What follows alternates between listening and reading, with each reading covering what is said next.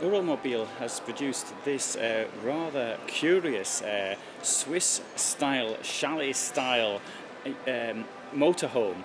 It's a 670 Integra, and let's have a look inside. Well, first off, on the outside we can see the rather curious decor.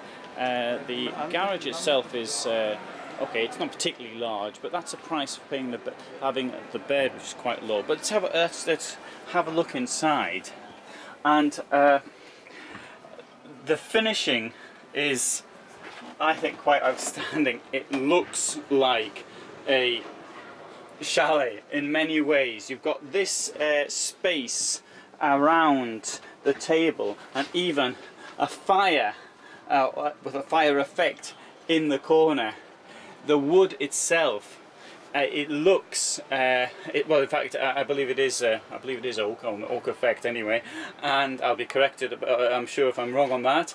And the it looks as though it's stone. In fact, it looks like somewhat similar to granite. The effect inside, as a motorhome, it is produced very much a homey effect. It's excellent design. There's the bathroom, plenty of space in there, and it's practical.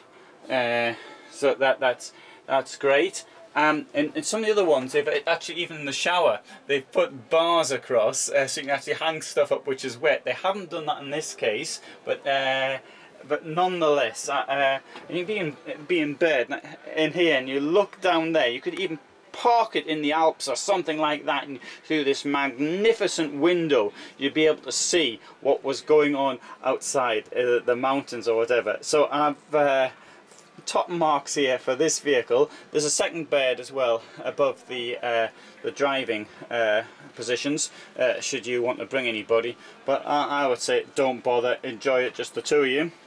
And there's of course somewhere to hang your stuff. You'll probably need a coat when it's up the mountain where it's pretty cold. Also, look at the gas rings. That is completely different to what you'd normally expect to see in a camper van.